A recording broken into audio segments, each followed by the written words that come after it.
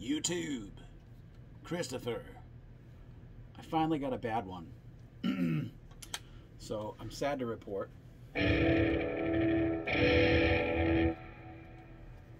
This guitar is a dud. It's a Koloss. It's a GT-6. It's a really sick looking guitar. It's a very cool looking guitar. Its design is pretty amazing. It's 100% wood free. It's made out of aluminum and carbon fiber. So this neck is carbon fiber with an aluminum cap on the headstock. It's got locking tuners that have 19:1 ratio on them. It's got the really cool pearloid looking tuning pegs on there. It's got the Koloss badge that's, you know, placed in the neck, which is pretty cool. The neck shape is amazing. It's really small and thin and very fast. It has no fretboard inlays. It does have side dot inlays that are made out of brass, which is pretty neat. They're not perfect, especially that 12th fret one. Not perfect at all, actually. But it's pretty awesome. The fretwork is pretty good.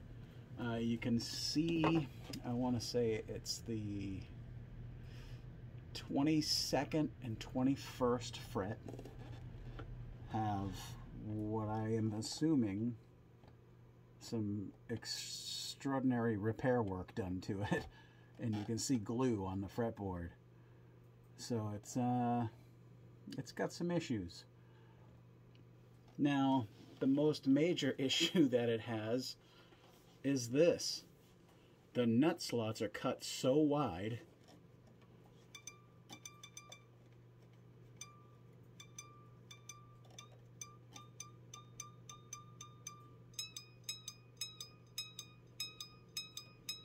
that makes me sad. It needs an entire new nut.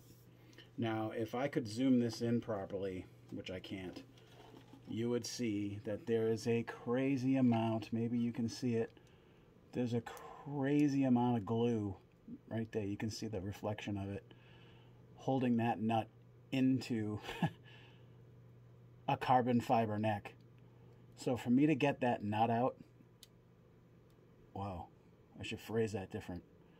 For me to remove that nut, it would take an extraordinary effort because that thing is glued like crazy. Here is the major issue. This is like maybe the biggest design flaw I've ever seen. So it's a cool bridge, right? The strings all go in here, and these fine tuners are just, you could use this bridge on a headless guitar. If you loosen them, the string comes forward, you can take the string out, put a new string in, tighten it up, and it'll tune it up to pitch. Now the problem is that there isn't an angle coming from the saddle to the ball. I mean, there is, it's slight, but watch what happens if you move the whammy bar down. Ready? Boink. All the strings suddenly jump off the saddles. So if you think those strings are going to fall back onto those saddles where they're supposed to be, I don't think so. So that is a major design flaw on that bridge. Now, I tightened the springs in the back to try to alleviate some of that, so you can use it. But if you want to bomb, right there, they come off the saddles, and it's just terrible. Active pickups. It's got a battery port in the back, right over here. Here's another design flaw. Right here. Look at how far that sticks out. I have a gigantic belly. That thing pokes me the whole time I'm holding this. It'd be one thing if the jack was angled well and it kind of came out at a different angle, but that thing comes out at an aggressive angle. So this cable is just smashing you in the belly or in the junk, depending on where you hold your guitar. Yeah. I get a hair in my mouth. That's a fun video now, isn't it? So, another thing, this is minor, but you can see there's a finish flaw there. There's a gross smudge in the white, right along the edge there. You know, if I'm being nitpicky. The other thing that was needed to be done is there are only 2 screws that hold this neck, and they were fairly loose. I had to tighten those down quite a bit when I got the guitar. There was no battery in the guitar, which was interesting, but that might have been because they shipped from China, so to have a battery in there, it might have got held up at customs or something. I don't know how batteries are for shipping overseas, so that may have been why, which isn't a huge thing. It's a battery. So I have played maybe 10 notes through the amp with this guitar, and what I heard was okay. It sounded pretty good in the heavy channel. I haven't heard the cleans at all. So here's the heavy sound. Out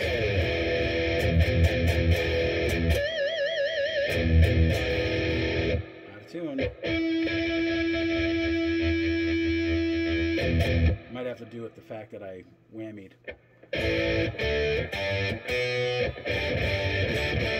It's close.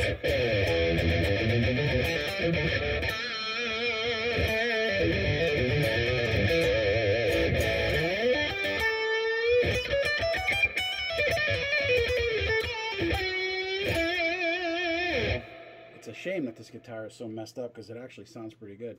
That's the bridge pickup. Here's the neck pickup.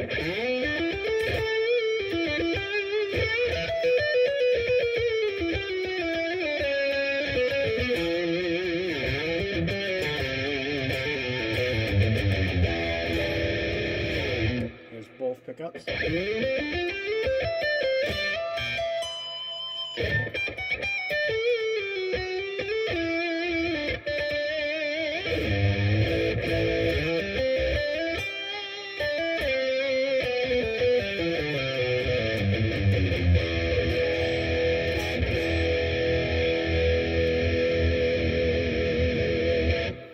So I have it set, it's kind of a down only right now, just to give that angle a little bit better over the saddle, because when it was at the optimum playing height, which is the bridge flat across the body, you got some buzzing on the saddles.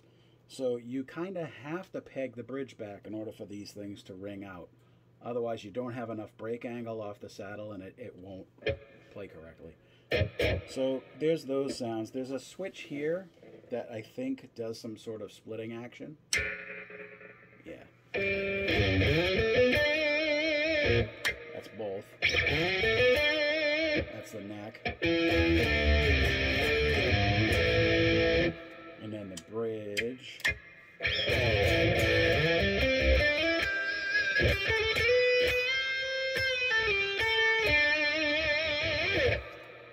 And then a regular.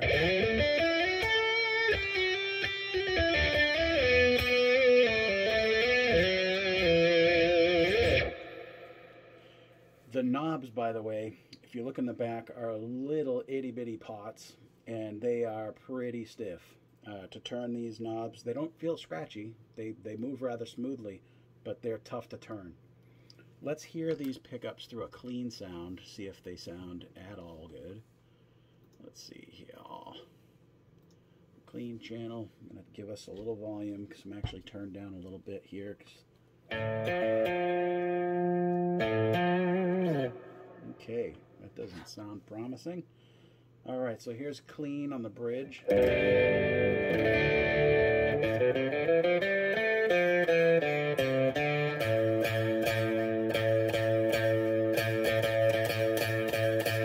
Yeah, that's an A right there. That's the bridge pickup.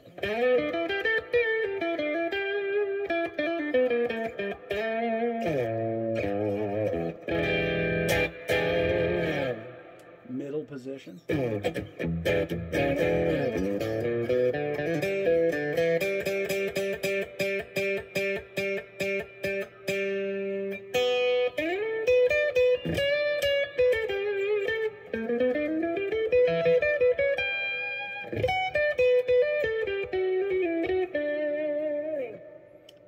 Neck pickup.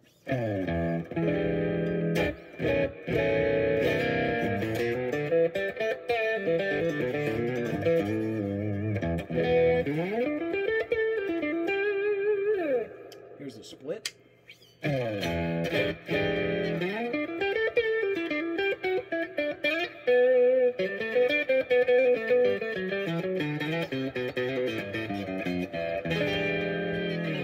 That sounds terrible. Middle position.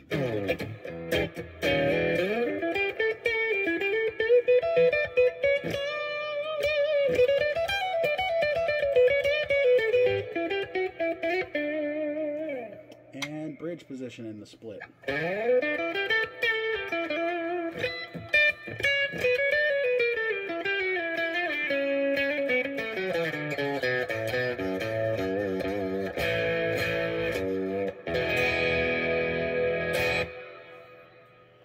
I wouldn't give this guitar to somebody who was an enemy. It's pretty bad. Public service announcement is what we're going to consider this video to be. Buyer beware. If you're looking at the Koloss guitars and you're thinking, oh my god, they're cool looking, the technology's pretty cool, which it is, they have some major design flaws, that bridge being a big no-no. One of the things that I thought I might be able to try to alleviate that problem would be to lower the bridge and raise the saddles. But there's a little lock screw on the end of this bridge piece here, the tailpiece, that locks that saddle in place. And when you unlock it, you can actually remove the saddle and look. And the lock hits the very bottom of that saddle. So if you raise this up any further than it is, the lock is going to miss the saddle, and it's going to instead hit the screw, which when you push the lock against the screw, it's going to dent the threads, which will make it so that you can't back it back out again. Those threads will get stuck, and you'll end up damaging the saddle. So you can't fix it that way. And thankfully, I looked before I tried. Otherwise, I would have damaged it, and I wouldn't have been able to return it, which I absolutely am. I messaged the eBay seller, not eBay, the Reverb seller that I bought it from, and they immediately said, yeah, sure, we'll take it back as a return. And they wanted some pictures so that they can send it to Koloss. The other thing that I will mention is that there was a little bit of deception from the seller on Reverb. They claim to be out of Texas. I'm not going to give the name of the seller. It's literally the only one on Reverb that sells Koloss guitars. And they claim to be out of Texas, but they are not out of Texas at all. This guitar shipped from China. It says it ships from Texas. It does not. It ships from China. It took over a month to get here. I would not recommend that you buy one of these. The initial guitar that I bought, or tried to buy, I should say, didn't have these pickups in it. It had open coil pickups. It looked cooler. I'm not a huge fan of these plastic soap bar style pickups. I think they're kind of ugly. I like coils. If not coils, I'd like, you know, to have the metal covered where you can see the 6 screws across the top. Just a preference of mine. But this is not the guitar that I bought. So when I bought it, the seller immediately contacted me and said, hey, you know, we found finish flaws in the guitar that we wanted to send you. So if you don't mind, I'd like to just send you one that's perfect. Perfect. Instead. And I said, okay, that's good. I'd much rather a perfect guitar. And this is far from perfect. So I'm probably starting to sound like a whiny little girl right now. Not to offend any whiny little girls out there. You guys are fine. But yeah, this, not for me. So it's going back, buyer beware. Public service announcement for YouTube. Koloss guitars, buyer beware. Unplayable as is. And I can't imagine that a different model is going to be any different. This bridge is the same on all their guitars, and I don't see this as a viable bridge. That design is just not okay. So Koloss, if you see this video, I apologize for pooping all over your guitar, but you guys got some work to do. I won't be buying another one. So sadly, this is my only my second guitar review on my channel that has poop in it. So sorry about that. I wanted this to be an awesome guitar and be like, guys, this is the future, man. We don't have to burn trees down and take these things to, I don't know where I was going with that, but no wood, right? It's green. I'm rambling. This is the end of the video. I'm going to shut up before I sound even dumber. But here you go. Koloss guitars. Cool design. Bad bridge. Bad nut. Bad experience for this guy. It's going back. See you guys in the next video. Peace!